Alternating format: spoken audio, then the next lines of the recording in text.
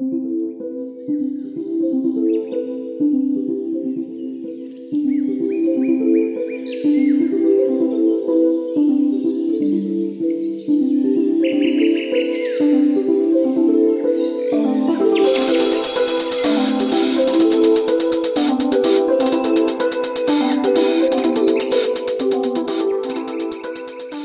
and welcome to the White Witch podcast with me, Carly. Hope you are all well, witches.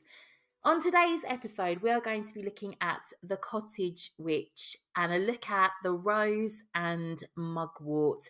Bit of a different episode for you today. I will explain all shortly. To kick things off today, we have our book review. I feel as though I've been so blessed on the good book front of late. Our book today, I must disclose, was sent to me by the publishers for the book. And at times, I think I can be more critical of books when they are sent in to me, just so I ensure they really are ones I can recommend, not just because I had them sent to me, if that makes sense. Our book for today is Letting Magic In, a memoir of becoming Maia Toll. Here is the book's blurb. For writer Maia Toll, magic points to something intrinsic to and necessary for the wholeness of the human spirit. In Letting Magic In, Maia shares the tale of her magical journey, from the untimely death of a friend that led her to abandon Brooklyn, to the small town of Beacon, and finally to Ireland, where she studied under a herbalist and learned the true magic of listening to the earth itself.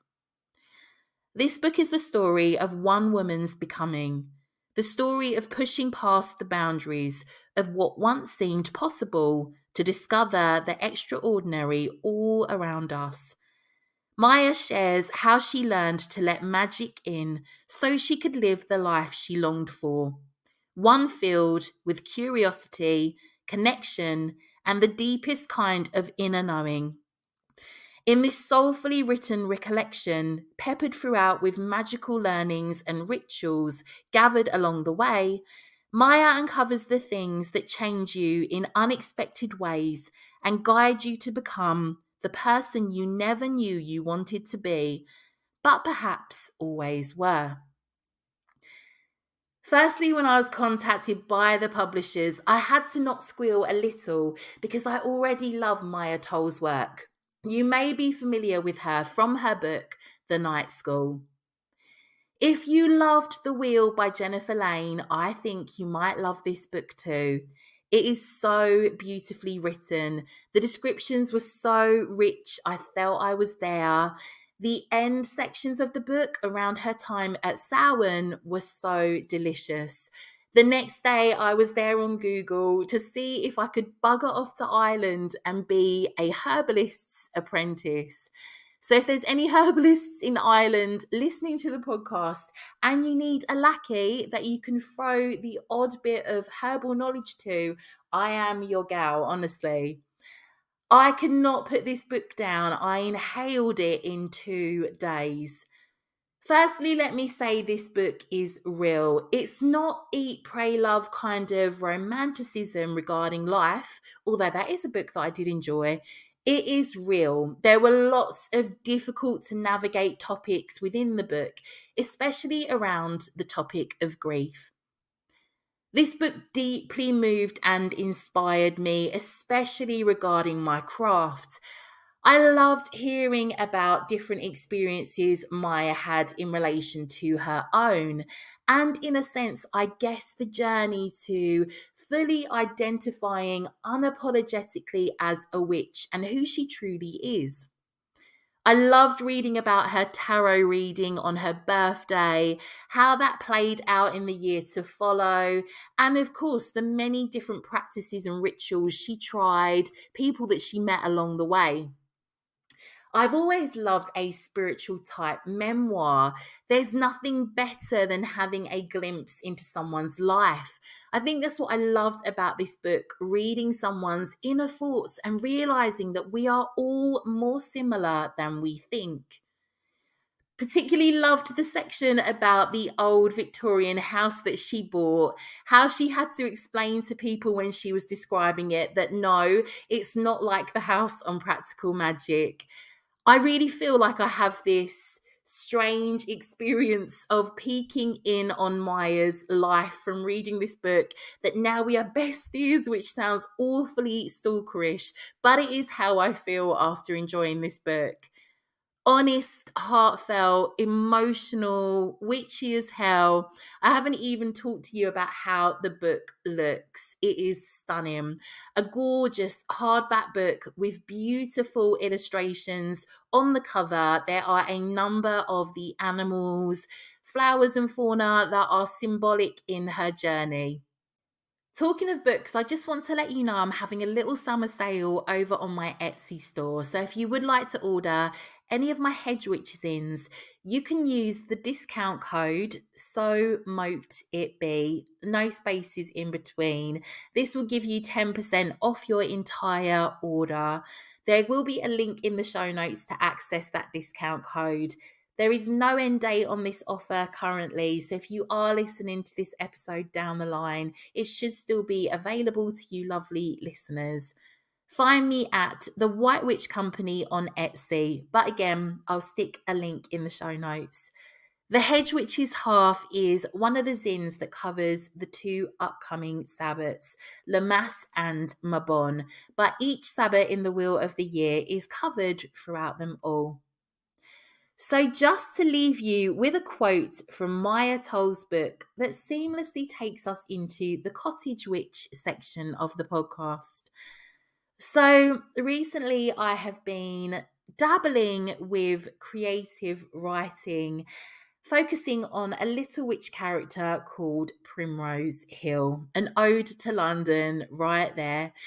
It might be that I bring her onto the podcast every now and again, or do something entirely different with this little witch. We will see.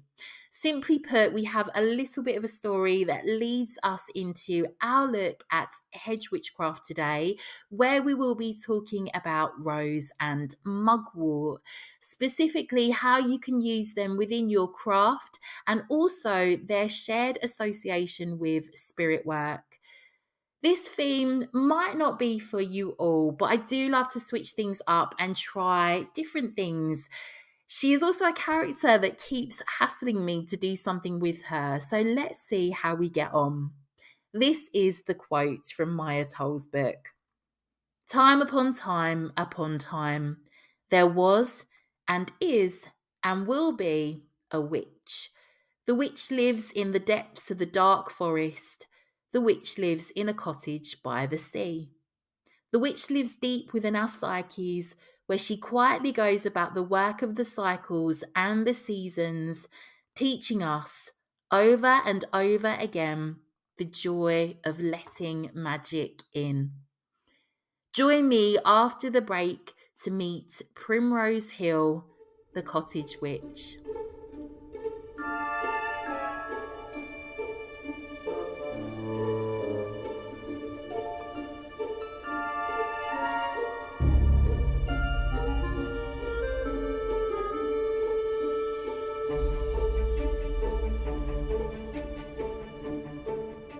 The clanging sound came from Primrose's metal alarm clock at 4 in the morning. Primrose begrudgingly opened her eyes a fraction, stretched out her arm, in the process almost knocking everything off her nightstand, before managing to halt the shrill siren. A thought crossed her mind in her bleary-eyed, confused state. Why in the goddess have I set an alarm for 4 a.m., she pondered, before the vague recollection surfaced as to what today was. Summer solstice, a day she had been preparing for the last 3 days. Balthazar, her black cat, stretched out his front paws whilst emanating a large yawn, also seemingly baffled as to why they were awake at this ungodly hour. Managing to leap up onto his 4 paws as Primrose threw back the eiderdown, hurling herself out of her cosy bed, sinking her feet into pink fluffy slippers, pouring her arms into a fluffy peach-coloured dressing gown before making her way to the kitchen. Pots and pans were stacked up in the white butler's sink. She considered how the house spirit wouldn't be best pleased with her for leaving those. She hadn't time to fuss about that now and vowed she would make it up to him later by washing them all with hot soapy lemony water to give them all a good scrub before putting them away, making sure she left the house spirit a generous offering from her lither baking. Primrose took out her wicker picnic basket, lined with a peach gingham fabric, and began to empty out the contents of her cupboards of all she had prepared for today. A peach cobbler, lemon and lavender cake, and a bottle of her homemade lemonade. She added to the basket napkins, some cutlery, and contemplated which crockery to bring before finally deciding today was as good a day as any to take with her some of her late grandma's fine china, the set that had the sunflowers adorning them. Primrose then proceeded to put together the contents for her sun tea into a large mason jar. To make Primrose's sun tea, you will need a quarter-sized mason jar, 4 or 5 fresh mint leaves, a green tea bag, a tablespoon of rose syrup, 1 tablespoon of sugar, and filtered water to fill your jar. Simply place all the ingredients into your jar, fill your jar with the water, then place your jar in a sunny spot covered by a lid or piece of cheesecloth secured with a rubber band. Let your sun tea infuse in the sunshine for around 3 hours. Primrose leaves hers upon the sunny kitchen windowsill to enjoy upon her return. Primrose added the honey bread to the basket that she had baked late last night. She wrapped some butter in white greaseproof paper that she tied into a square shape with twine, complemented with a jar of the lemon curd she had purchased just last Wednesday from Mr. Copperworth's store in the town. No matter how hard she tried, she could never top his recipe, so she no longer bothered. Food all packed up, Primrose sprinted up the stairs to her altar that she had freshly cleaned yesterday using her magical cleaning wash. This she made up with some close to hot water, freshly cut lemons, which she had in ample supply for her lemon and lavender cake and lemonade. Lemon resonates with both the sun and moon's energy. It brings happiness and joy, and it's perfect for cleansing and protection. So Primrose likes to use it in an abundance when she cleans the cottage. She threw in for good measure a handful of her homegrown garden mints growing in a pot by her kitchen door. Primrose grows it in pots as it can take over the garden in a wild fashion. A mistake she made in her first year at Moon Willow Cottage when she was awash with the herb. Mint also brings to you the element of happiness, but also luck and prosperity. To top it all, lemon and mint together smells heavenly. Primrose had decorated her altar especially for Litha. She likes to change it for each turn of the wheel of the year, using mainly what she can find in nature.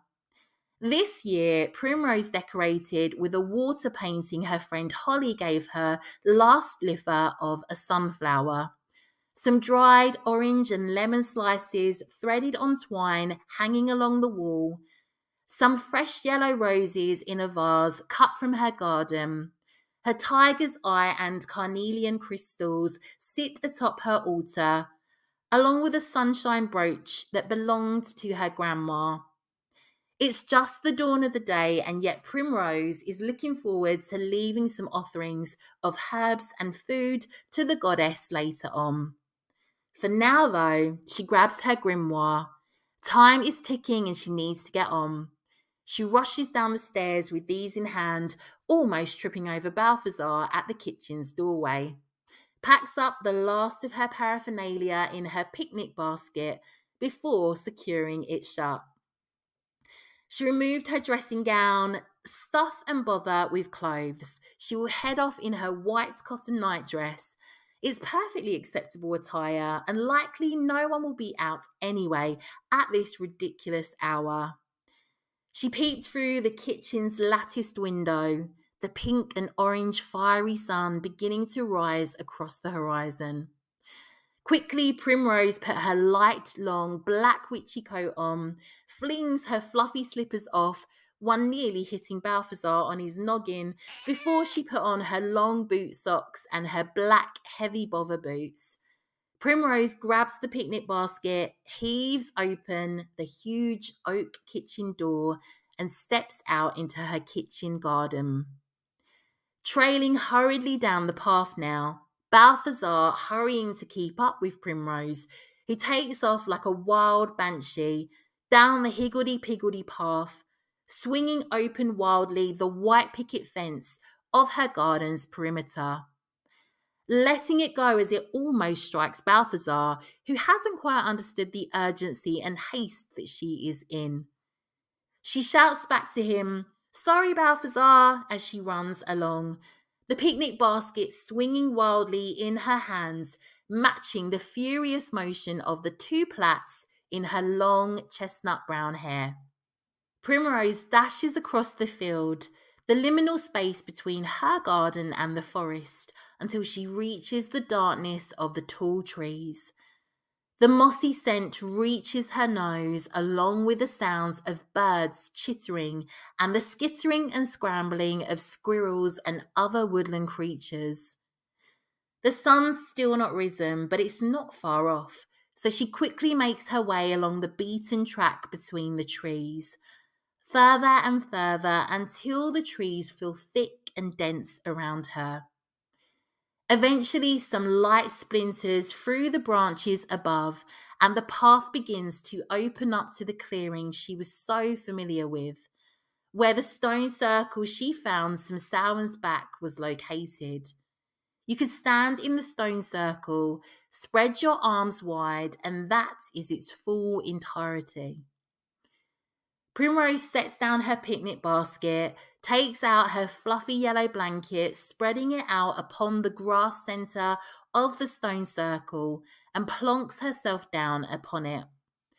Just in time for her to begin to see the orangey fiery sun begin to surface along the horizon between the trees' trunks, ferns and bracken. She fumbles inside the basket for some of the honey bread, poking her tongue out the side of her mouth in concentration once she locates a butter knife and lemon curd, spreading it generously. Washing it down with lemonade, probably not the best to have for her breakfast, but indeed, who is here to judge? After wiping her hands off on a cream linen napkin, delicately embroidered with a bumblebee, she takes out her grimoire from the picnic basket and flicks through her grandmother's entries. Primrose inherited this upon her grandmother's passing. It had become her most cherished possession. Fit to burst with her grandma's curly writing and some pencil illustrations she had peppered throughout. She flicks through the cumbersome book to see the plants her grandmother had been working with for this particular time of year. She was curious to see her grandmother had noted they were ideal for spirit work amongst their many other uses. Her grandmother had comforted her about spirit. She taught her that spirit could come in many forms, perhaps as a deceased loved one, a god or goddess, the spirit of nature itself, or even the fairy folk. It could be all of them. Primrose mostly liked to think it was her grandmother and the witches that came before her. Focusing back on the grimoire's pages, she had long ago been advised to collect any flowers or fauna she might use within her craft at first dawn, when they would be covered with the morning dew, much like the cunning folk of old did.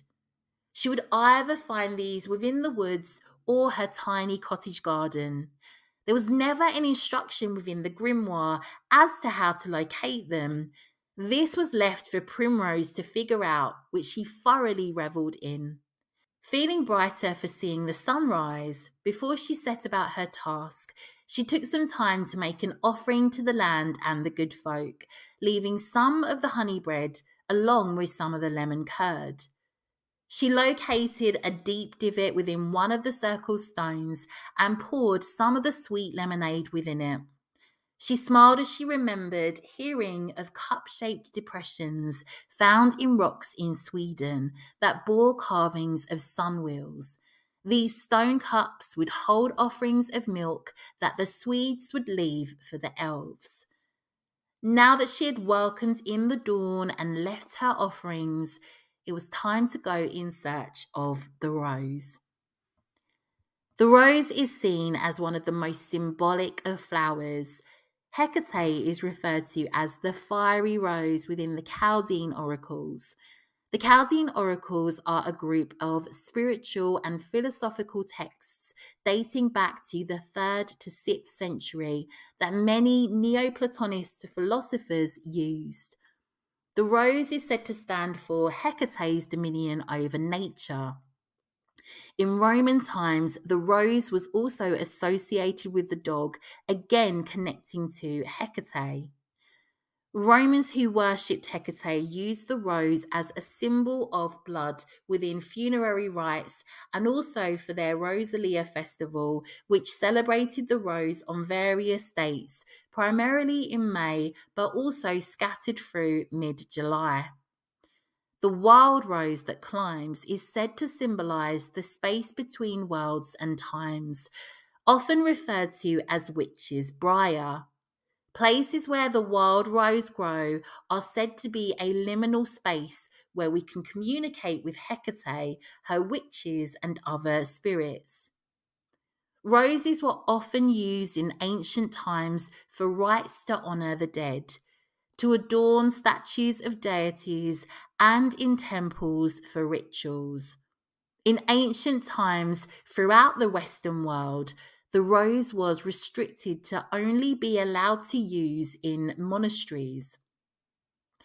Its spiritual properties are said to be for ancestral work, beginnings, calmness, psychic abilities, rebirth, sacredness within, health, love, beauty, divination, and good luck. The rose represents female intuition and yin energy. It can be used as an astringent, and it can be made into a tonic and ointment for inflammation. It can be used in magic through using dead flowers and fawns within banishing spells, for manifesting using fresh or dried petals.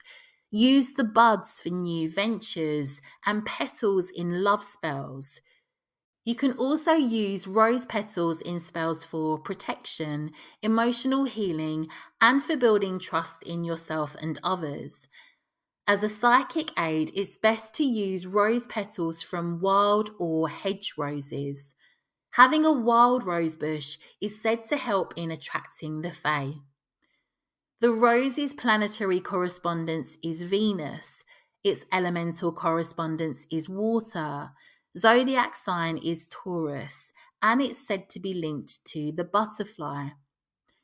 To encourage prophetic dreams, you can make a soft infusion with rosebuds and drink it just before bedtime.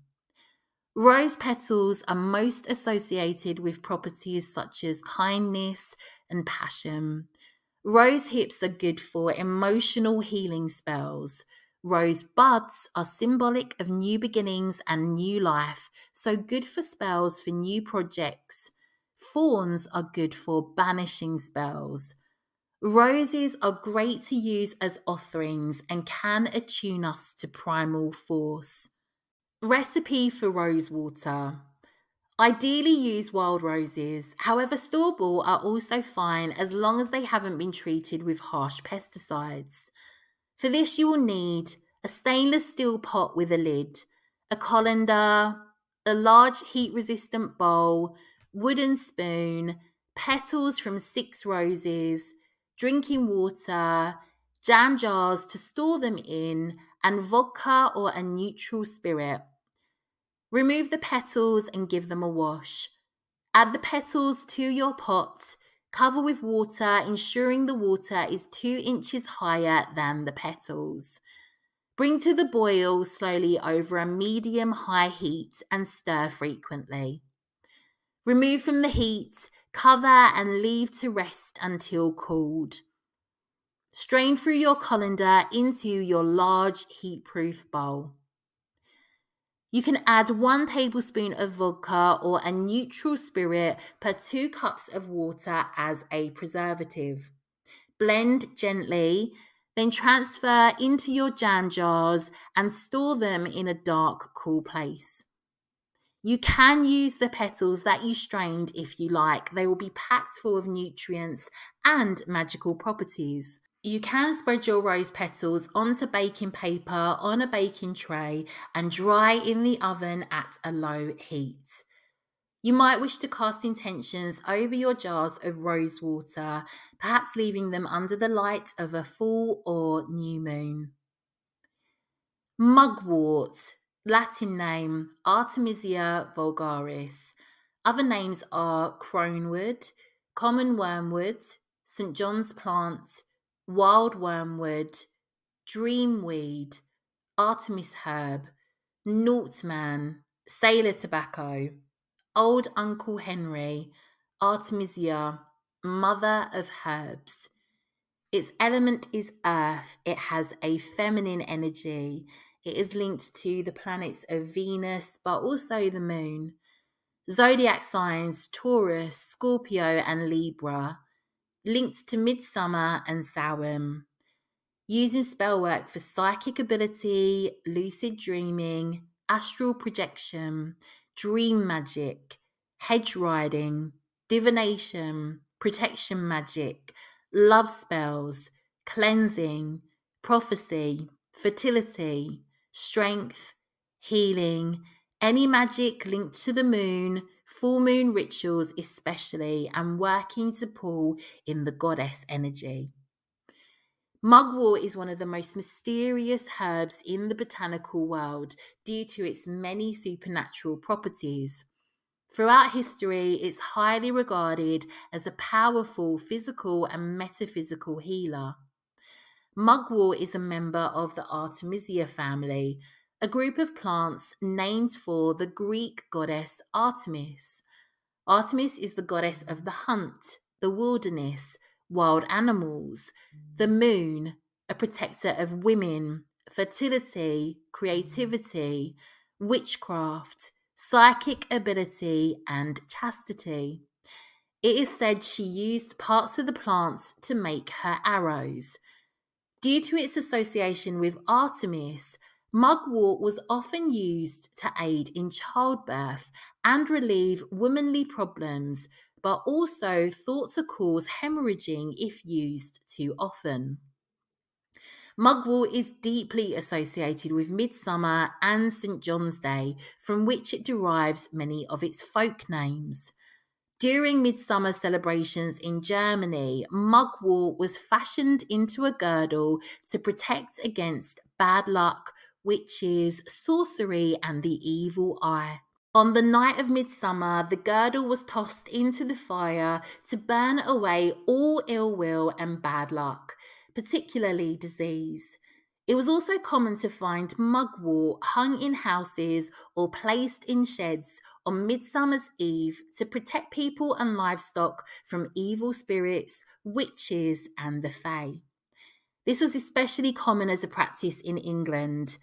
A coal of mugwort, which likely refers to a dead or rotten root mass, was dug up at midnight on midsummer and used as a protection amulet for the rest of the year from a number of diseases. Across the way in France, mugwort was harvested and worn during midsummer to protect against aches and pains. On Midsummer's Eve, it is a good practice to bathe in mugwort prior to the shortest night and toss bunches of the wild herb into the bonfire to enjoy a year full of blessings. Burn as an incense at Samhain, it can assist with ancestor work. Make into sachets with protection charms placed upon them to support you with your travels, ensuring that you are protected. Add a pinch of mugwort to your divination tools to keep them enchanted, their aura strong and protected. Fill a sachet of mugwort and add to your drawers or wardrobe to repel moths.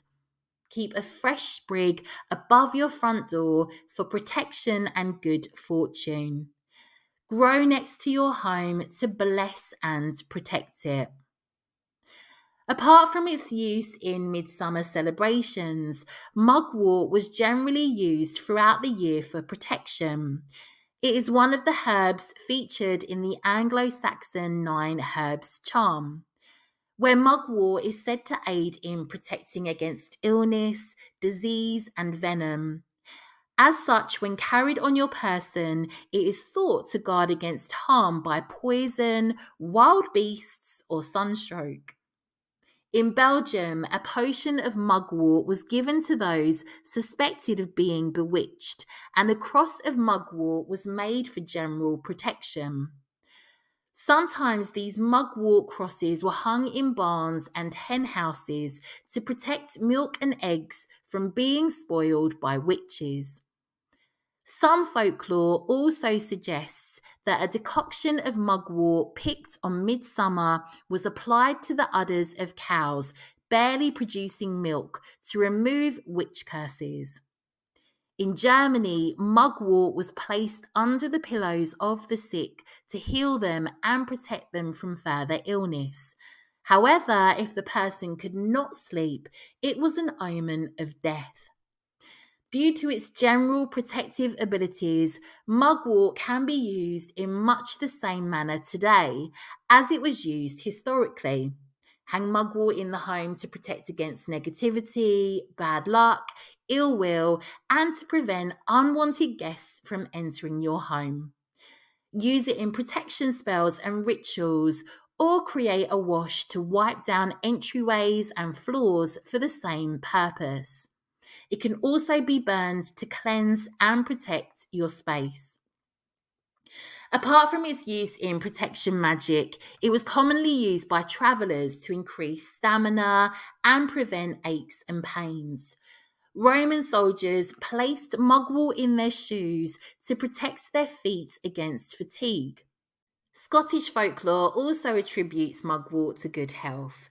In a folk tale about a mermaid watching a funeral procession, the mermaid is quoted saying, "If they eat nettles in March and drink mugwort in May, so many fine maidens would not go to clay."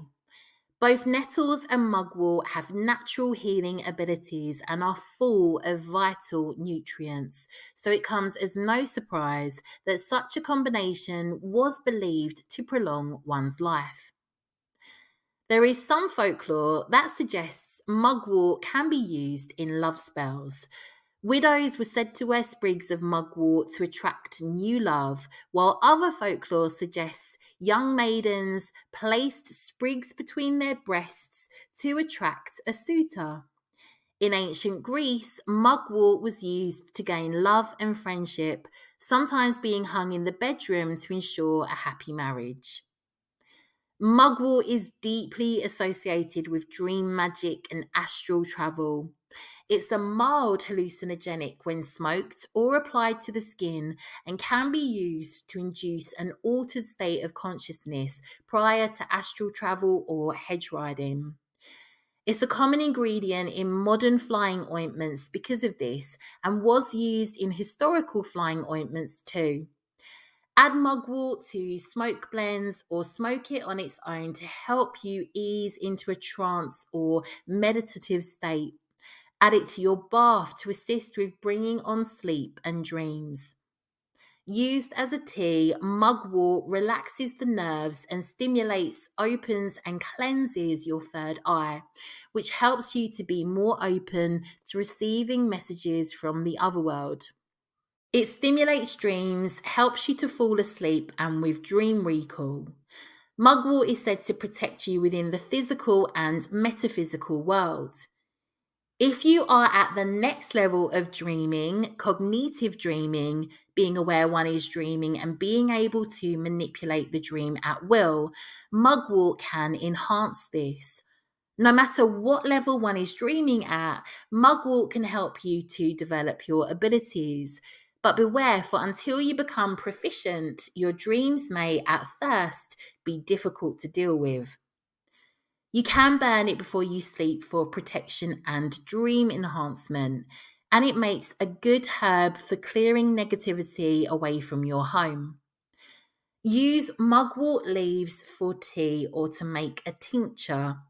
The leaves have a downward and warming action on the body that encourages digestion, eases gas and nausea. It also stimulates circulation to the uterus, which can help regulate the menstrual cycle and ease painful menstruation. It can also help with the onset of menopause. It's not recommended for use with women during pregnancy as it can induce labour. You can apply crushed mugwort leaves to your skin to relieve burning, itching, and pain. Apply continuously to warts as it can help to get rid of them. Mugwort and honey applied is said to relieve bruises. It's a topical anesthetic and it has antifungal and antibacterial properties. It's also an anticoagulant, anthelmintic, which means it can kill intestinal worms and parasites. It's antispasmodic, which means it suppresses muscle spasms, and it is carminative, which means it releases gas. According to law, chewing fresh mugwort leaves will help relieve tiredness, fatigue, and help to clear the mind. Mugwort can be used wherever a digestive stimulant is needed. It stimulates the appetite and it eases chronic stomach pains. When taken internally, it stimulates the production of bitter juices whilst also providing carminative oil. The volatile oil in mugwort, which contains cineol and thujone, has a mild nervine action that can aid in depression and easing tension.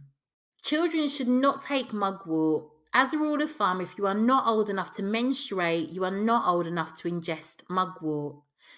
The best way to dry mugwort is to tie a string around small bundles of plants. Hang them somewhere dry, preferably dark, but not essential for a couple of weeks. Then crush it down and store within jars or bags. Leaves and roots can be harvested between July and September. To create an infusion, pour 1 cup of boiling water over 1 to 2 teaspoons of the dried herb and leave to infuse. Lavender and chamomile make nice accompaniments to mugwort as a tea. Mugwort is a bit bitter, so you may want to sweeten it with honey. Recipe for Artemisia antiseptic. Fill a mason jar 3/4 full with equal parts mugwort leaves and lavender flowers. Fresh is best, but dried is fine. Fill the jar up with apple cider vinegar and apply with cotton wool to affected areas. That is all I have for you today, witches. Thank you so much for joining me. I do obviously need to say, if you are going to be working with mugwort, first off, if you are a child or pregnant, please don't do it. Other than that, please seek out further information. Make sure you can work with it medically. I'm not a herbalist, so yes, please just do your homework. I would just hate for anything to go wrong. Thank you so much for all your lovely reviews. I'm so grateful. They are so lovely to read, honestly. So if you ever can leave me a review, if you haven't already, I would be so grateful. It really, really helps the podcast. Podcast has gone through a huge growth spurt of late. So that's really helped me out, and I appreciate you so much. I'm really excited. There are a lot of exciting authors and people coming onto the show, people that really resonate with me, honestly, people that I really think that you are really going to learn a lot from, myself included. There are lots of things that I want to ask them. So yes, there are a lot of exciting things coming up on the podcast in the forthcoming weeks. Aside from that, I will catch up with you all next week, witches. Have a great one. And I'm sending you lots and lots of witchy love.